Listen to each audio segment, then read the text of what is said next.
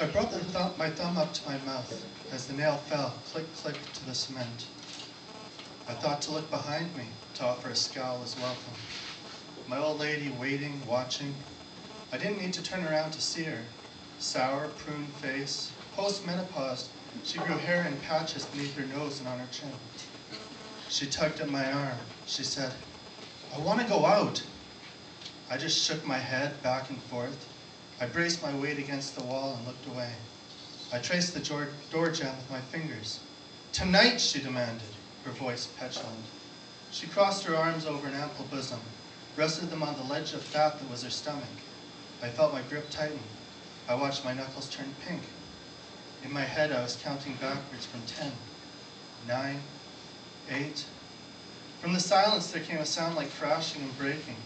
It echoed through the ducts, all around it. I turned to collect another 2x4. Too old and burnt out to be a useful member of society, I was building a rental suite in the basement to supplement Asian CPP. My old lady, she uncrossed her arms. She brought a swollen finger to my chest. She jabbed me. She accused me. She said, "You never take me out anymore."